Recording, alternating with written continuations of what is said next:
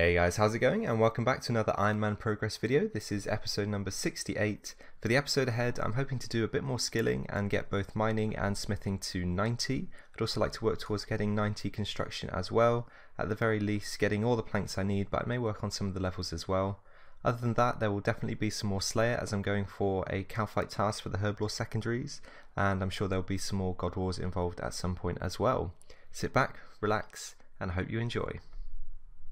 That is my first dragon knife drop ever. I don't really know that it has much use for me, but that's pretty cool to see. Worth a decent bit as well for only 118. And that's another unique drop from the Drakes. There's one that I want. I can't remember if it's this one or the Tooth. I want the one that goes on the Devout, or makes the Devout boots from the Holy Sandals, because they'll be pretty handy. And that's not the one that I need. Basically, once I've got the Tooth, then I'm done here and I'll probably block them or start skipping them. But I guess that's kind of cool to have. But I'm definitely after the Tooth, not the Claw then. Well, that's unfortunate. Another Drake's Claw. I actually didn't look at what the stats for the Brimstone boots were like. I don't think they're going to be particularly useful for me. I think the only thing they're considered best in slot for is stab attack. So that's going to be a very niche use case, if they do have any use at all. But yeah, unfortunate to get another pair of those. Alright, so as far as I'm aware, I just need to use the Drake's Claw on one of these boots of stone, and that should create the boots of Brimstone. So I'll have two of those for the bank now. See what they look like. Actually goes pretty well with this fashionscape actually. And as I mentioned, I think the only thing to note about these is the stab bonus. Otherwise, don't think they're particularly useful for me. Alright, so I did pick up another Greater Demons task, which means I'm heading back to Zami God Wars. Current KC 774. This task will take me just over 875 kills, as you can see. Got plenty of drops, but the one that I'm still looking for is the Zami hilt, and that will mean that I'm done with Zami God Wars altogether, so let's see what we can get this task. Alright, so that is my 800th kill at Zami. No drops as of yet for this task, about a quarter of the way through, but plenty of kills left to go, and we'll see if we can get lucky. Well, that is the first drop of the task, another Steam Battle Staff. I think that might be number 10, and I've only got about 20 odd kills left on the task, so it's not been as productive as the previous one. Not sure if we'll get another drop, we shall see. And that is going to be the last kill of the task, just one left, so I'll get that off the minion. 881 krill kills overall, and still no hilt, so maybe in the next task we can get it. Ooh, we got ourselves a master clue from a hard clue. Let's see if we can do that one. Alright, we managed to complete the master clue. What can we get? Left eye patch, I feel like I've already got that. Wines of Zami, quite pleased with that actually. So overall 340k, I'm pretty pleased with that. Now that is exactly the task I was looking for, Cowfight Queen. Granted, it's only a boss task, so I can kill a maximum of 35, so I'll be looking for another sizable Cowfight task after this one, but there is a very important reason that I was looking for a Cowfight Queen task.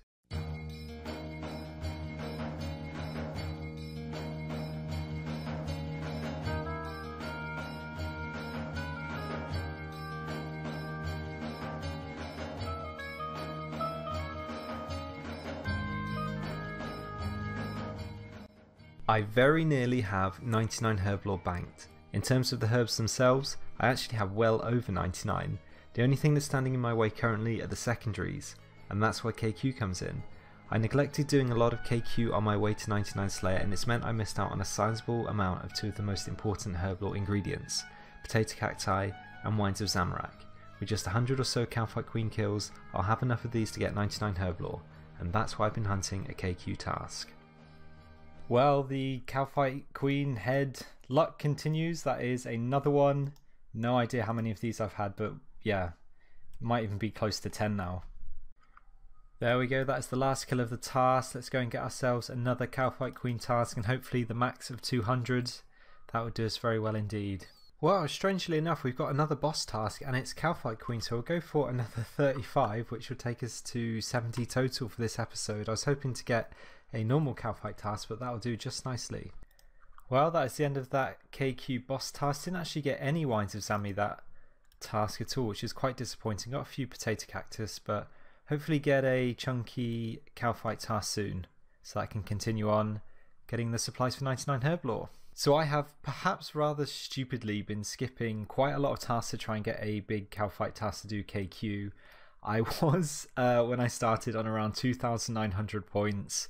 I had, I think, like a 700 point boost from Konar for doing a 750th task. And I'm now down to 1,700, which isn't great.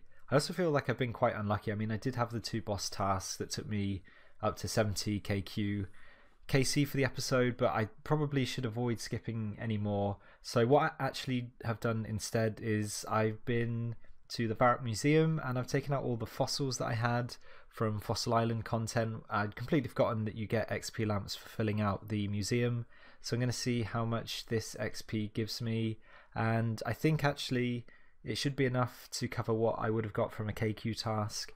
And I think once I've collected all of the birds' nests, I should have 99 herb lore banked, save for some of the other easier to get secondaries.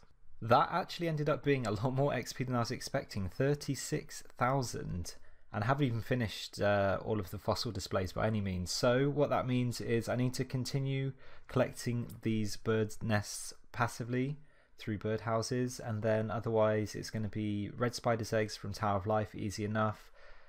I have newts, I can buy those, that's fine. Quite a lot of Mortmire fungus to get, but again, that's pretty quick. I think it's about 2,000 per hour, maybe more now, so that shouldn't be too tricky. And then quite a lot of chocolate dust or chocolate bars, and that will be well over 99 herb lore banked, which is really nice actually. That'll be one for a couple of episodes time, I think.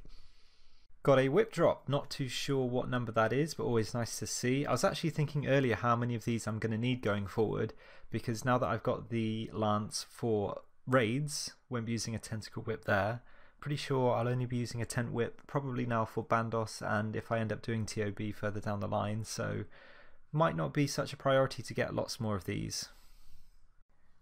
And that is 90 mining, so another 90 stat to add to the collection. Next up is going to be smithing. I definitely have all of the ores that I need for that, so it'll be a mixture of gold or at the blast furnace, making some more rune bars and rune darts, I think. There we go, that is 90 smithing, so just 3 skills left to go to reach 90, being agility, rune crafting and construction now. And that is 92 fletching as well. If I use up all of the U-logs that I got from 90 woodcutting, fletching them and stringing them as well, and using up all of the dart tips, that should get me just about 94, which is pretty good. So I've collected basically all of the secondaries that I need. The last one left for me to gather is the Mortmire fungus. I've got just over 2,000 at the moment, and I think I'm going to leave the rest for the time being, maybe do that in between this episode and the next one, because there's really no rush to get 99 herb lore. It'd be nice for the level itself, but in terms of the cape, that doesn't have a particular use for me in contrast to the crafting cape, which is obviously a very useful one. So I'm not actually in a huge rush to knock that out, but it would be nice to finish collecting those within the next couple of weeks, I think. Ooh, that is my first D'hide shield, a Guthix one. I don't actually know if this is going to be too useful for me, but I don't really have any range shields. I don't have the Odium or Malediction ward, I can't remember which one is good, and I don't have the Din's Bulwark from raids yet, so that actually might be a best in slot shield for me.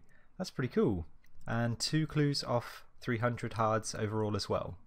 Coming in with 95 Hunter, collecting black chins as you can see, which can only mean one thing. I do have an Armadillo task. I've done 1 trip so far, probably 2 or 3 left to go. On rate for another piece of the armor, so let's see if we can finish off the episode with getting maybe the plate legs or the helm. That would be pretty cool.